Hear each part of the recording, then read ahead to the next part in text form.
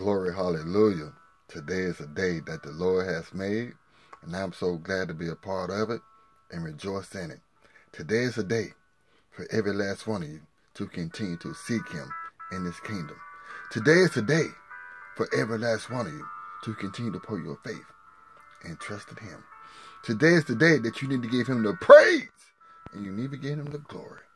Today is a day, if you don't have a personal relationship with Jesus, my brothers, my sisters, today is the day I want to encourage every last one of you. Please build a personal relationship with Jesus. That's the only thing that He's asking out of every last one of us, to build a personal relationship with Him. Please do that. That'll be the best thing that you can ever do in your life. Build a commitment with Him. And once you build that relationship with Him, then when you commit it to Him, He's going to commit Himself to you. Because our God is faithful. Our God is loving. Our God is amazing. Our God is the same today, yesterday, and forevermore. He never changes. Like some of us, we might change. We might go up and down. But our God, He stays the same. He stays the same. And His love endures forever. And I just want to encourage y'all, man. Trust me. Building a relationship with Jesus will be the best thing that you ever done in your life. Just don't take my word for it. Try it out. I guarantee you, it will be the best thing that you will ever do in your life. Amen. Amen. Amen. I'm so excited to be in the presence of the Lord, to always thank Him, to always glorify Him, to always seek Him in His kingdom each and every day. No matter what I go through, no matter what I'm facing, I'm always going to seek Him. I'm always going to praise Him. I'm always going to glorify Him, because I know my God is that awesome. I know He's that merciful, and I know that He's that loving. I know He is. That's why I praise Him the way I do. That's why I thank Him the way that I do. Amen. Amen. And today I have a word in my spirit today that I want to share with my brothers and my sisters today. And we're going to be reading from the book of Acts chapter 9. And we're going to read verses 15 through 19. That's Acts 9, verses 15 through 19. And today's message is, you are chosen as an instrument. God has called somebody and has chosen somebody as an instrument. That's why some of y'all right now is going through a lot of pain. That's why some of y'all right now are going through a lot of suffering, because He has called you to do some scientific work. And the work that God wants you to do, first you got to go through the pain and the suffering. And that's why most of y'all right now are going through a lot of pain and suffering. It's the reason why you're going through what you're going through. You was chosen. You was chosen by God to do something. And when you're chosen by God to do something, it's the best thing. Amen. Amen. Glory, hallelujah. And before I get started, I always like to take the time out to give our Heavenly Father God all the things, all the praise, and all the glory. Oh, Heavenly Father God, I just can't thank you enough for an awesome and beautiful, blessed day today. I can't thank you enough for another day of life today. I just can't thank you enough for our strength today. I can't thank you enough for our health today. I can't thank you enough that we're able to get on our knees today, to serve you today, to pray you today, to hear this word and this message today that's coming from you today, oh Heavenly Father God. I just can't thank you enough for your grace and your mercy, oh Heavenly Father God. I just can't thank you enough for the food that you put on that table. I just can't thank you enough for the clothes and shoes that you put on that back. I just can't thank you enough how you providing, that you're making a way for us right now, even though we don't see things happen right now, but we know that you're still working for us. I just can't thank you enough, Jesus, that I can always come to you. I just can't thank you enough that I can always count on you. I just can't thank you enough, Jesus. I just can't thank you enough that you're the same every day. I just can't thank you enough for your love. I just can't thank you enough for your faithfulness. I just can't thank you enough. I just can't thank you enough, Jesus. That's why I'm always going to praise you. That's why I'm always going to glorify you. That's why I'm always going to seek you, because I just can't thank you enough. I can't thank you enough. In Jesus' holy name. Amen. Amen. Now, my brothers and sisters, we're about to get into this word. And I would love for y'all to turn your Bibles to Acts 9. And we're going to read verses 15 through 19. And if you have your Bibles open and ready to receive it, shout out amen. Amen. Let's begin. Verse 15. But the Lord said to Ananias, Go, this man is my chosen instrument to carry my name before the Gentiles and their kings and before the people of Israel. I will show him how much he must suffer for my name. Ooh, glory, hallelujah. Then Ananias went to the house and entered it, placing his hands on Saul, and he said, Brother Saul, the Lord Jesus, who appeared to you on the road as you were coming here, has sent me so that you might see again and be filled with the Holy Spirit. Immediately, something like scales fell from Saul's eyes, and he could see again. He got up and he was baptized, and after taking some food, he gained his strength. Wow. Right now, somebody's going through the same thing right now. And the reason why Saul had to go through that, Saul was persecuting God's people. Saul was doing devious things. So God called his name, Saul, Saul, what are you doing? What are you doing? Why are you doing my people like this? Why you treat my people like this? See, but God has spoke to somebody. He said, you're going to see a man named Saul. He said, Saul going to have to suffer. Saul going to have to go through some pain. Saul going to have to go through something that's going to make him feel so uncomfortable. Saul going to have to go through something that he's not going to like it. But I know it's hard. I know that this man really want to change. So I'm asking you to send him to me. So when he did it, what the word of God said, Saul going to have to suffer because of his name.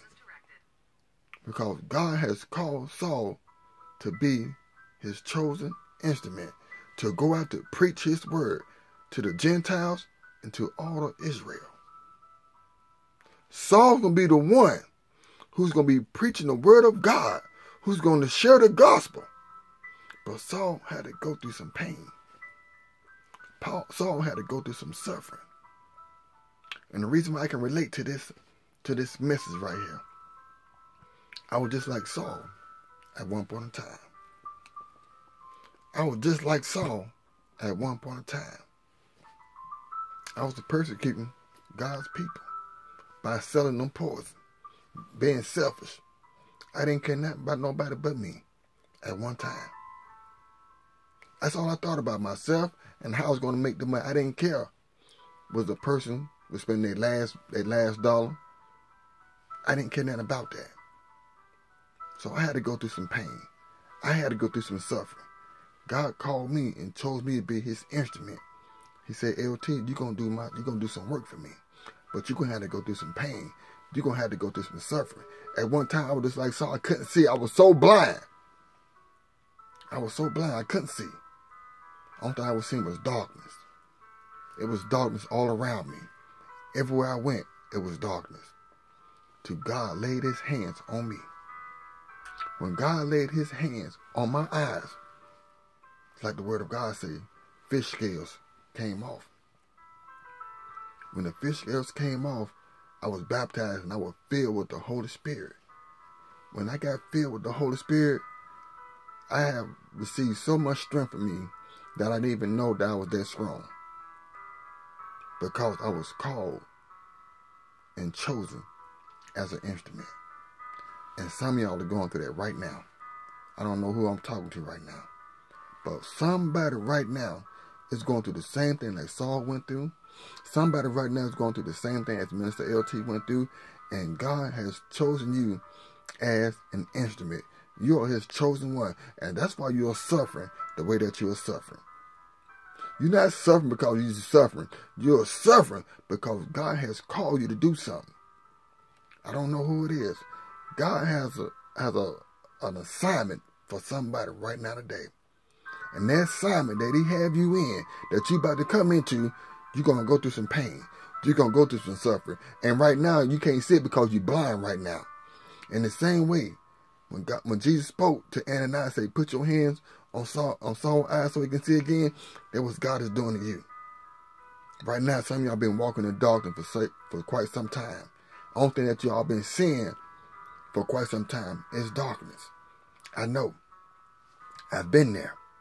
Saul's been there. I know what it looked like and feel like to walk in darkness. That's all you see is dark. You don't see light at all. I know what it feel like not to have strength. To always feel like that you're strong, but really that you're weak. I know what it felt like. Saul knew what it felt like.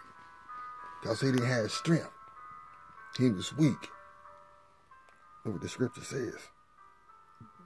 It says, Jesus, who appeared to you on the road as you were coming here, he sent me. So Jesus right now sent you a messenger right now. That you might see again and be filled with the Holy Spirit. So when Jesus called you to do something, he always send you a messenger. He always going to send you a messenger. And that messenger going to repeat everything that Jesus wants you to know. And I'm going to tell you how. Before I even moved to Georgia, I was in this church one Sunday, and the pastor's wife, she had prophesied about me and told me everything what Jesus wanted me to hear. At that time, I still didn't want to hear it. Just like Saul, I still didn't want to hear it. I was still blind to the fact. I was still blind to the matter. Still blind. The only thing I still want to do was smoke marijuana and sell my drugs. It's the only thing I want to do. But 6 years later, when God removed me, it's right giving me chills right now. When God removed me from Charlotte, North Carolina, and he brought me to Georgia, it wasn't even less than 3 weeks I started this job. Jesus had sent me a messenger. And this messenger, his name was Scott. And when Scott started talking, Scott was saying the same thing what I heard 6 years before. There's no way that Scott knew that lady. There's no way that that lady knew Scott. But Scott repeated everything that that lady had said in that church. Right then and there, I knew then that Jesus had sent me a messenger. I knew right then and there that Jesus had chosen me as an instrument. See, I forgot. But Jesus didn't forget what the work that he wanted me to do. And see, that's how it goes. Sometimes that we might forget as we see Jesus appear in certain things. See, some of y'all think when you expect to see Jesus that Jesus is gonna be in a white robe. Jesus can be formed in anything. Jesus can be formed in anything. He's not always gonna be in a white robe. Jesus can use anything. So he used this lady to prophesy and told me what he expected out of me. Like I said, I was blind. But 6 years later, that same thing that lady said, Jesus sent me another messenger. Said, my son didn't get it the first time. He was blind. Now I want you to repeat the same thing to him. So when he said it, I said, man, I heard that before. So everything he was saying, it was just pretty much just gave me proven facts that Jesus had chosen me as an instrument, that Jesus wanted me to do his work, that Jesus wanted me to do his will. Then I got filled with the Holy Spirit. Once I got filled with the Holy Spirit, I haven't been the same since 2011. I got stronger, I got wiser, and I got better. That's the same thing what happened to Saul. Saul got better, Saul got wiser, and Saul wasn't Saul no more. Saul became Paul. And right now, some of y'all are going through that. And I had to go through the pain. I had to go through the suffering because of his name. And the word of God says it right here. He said, this man is my chosen instrument. When Jesus chose you to do something, best believe it's something good. When Jesus called you to do something, it's something good. So he chose Saul as an instrument. He chose me as an instrument. He's choosing some of y'all right now as an instrument so y'all can do his will and so y'all can do his work. Amen. Amen. Then he said, I will show him how much suffer for my name. And Jesus showed me how much I was going to suffer. And I'm still suffering, no matter what.